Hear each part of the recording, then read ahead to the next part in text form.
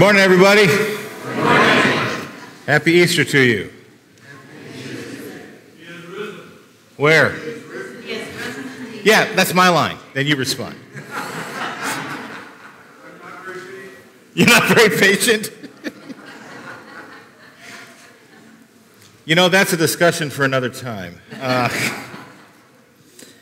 But RG beat me to it. The Lord has risen. He is risen indeed. This side was better than this side. So let's try that again. The Lord has risen. He is risen indeed. Very nice. I'm just going to breeze over a few announcements before we move into our hour together of worshiping and praising our God. You see our little announcement sheet here. Please take a look at it. Take it with you. There's some good things going on in the life of this congregation. We'd like you to be part of that. Big thing that I want to really bring to your attention is the second and fourth Sunday, the 10th and the 24th of this month. The missions team will be taking noisy offerings. Now, for those of you that aren't familiar with that, during the worship service, we do a special offering time where we literally pass around pots. And we want to hear noise. So whatever loose change you have in your pocket in that time or that you've gathered at home, you don't place it in gently. You put it in with a crescendo. We want to hear the clattering of metal on metal. It sounds cheesy, but it's actually kind of fun. This year, this time, we're gathering them around, and as always, we have it go to one of our compassion partners this year. As you can see there in the note, there's a thanks that we collected all the potatoes for the Open Door for their food pantry, so that folks that go to Open Door can have some good fresh spuds to celebrate on their Easter Sunday as they gather together with their families. So please remember our noisy offering happening the 2nd and 4th of this month. How'd the Easter egg hunt go yesterday? I wasn't able to make it. Was it good? We had 16 registered children. Okay. 5 teenagers to help.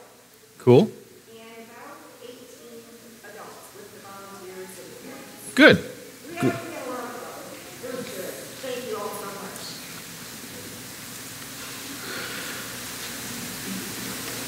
Is there anything else that needs to be gone over and announced besides the noisy offering? Then let's do what we came here to do.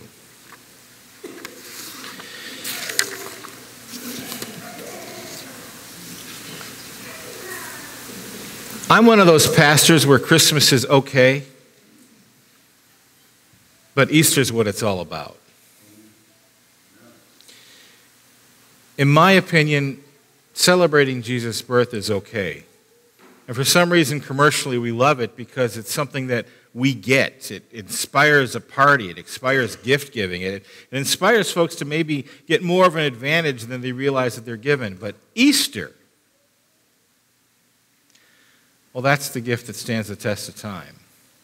For as we gather on this day, we not only celebrate that our Lord sent his Son into this world, he broke through all the barriers that people believe separated themselves from God, but we really celebrate is the fact that that Savior gave his life, and then our God resurrected him from the grave, where the finality of death is not something to be afraid of, not something to be held over us, but something to recognize that our God is more powerful than that.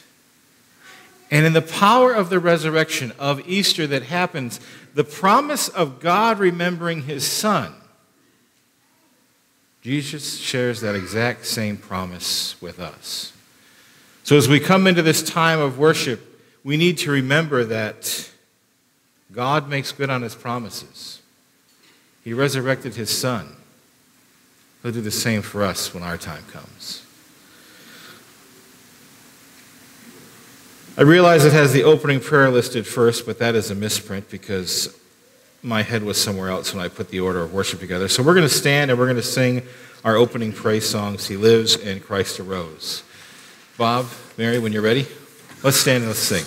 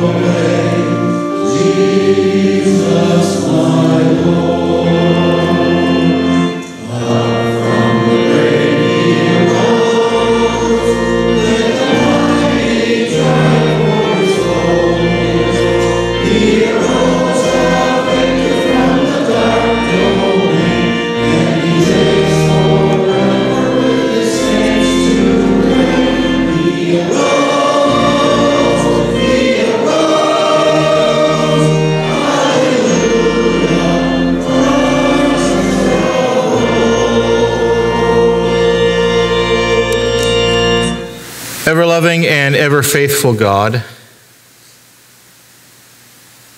through the divine wisdom of your calling, we gather out of the darkness that has spoken its worth in the death of our Savior. But you gather us, O God, not in fear, not in wonder, but in celebration and awe in the light of our resurrected Savior. Enable us to recall your acts of mercy in our lives, the miracles by which you deliver us each day, the signs of your unwavering love for this world, which proclaim the gospel, the resurrection, and the life. Allow us to feel and experience that evermore in this hour as we gather and worship that your Son has arisen. For it is his name that we gather, worship, and pray. Amen.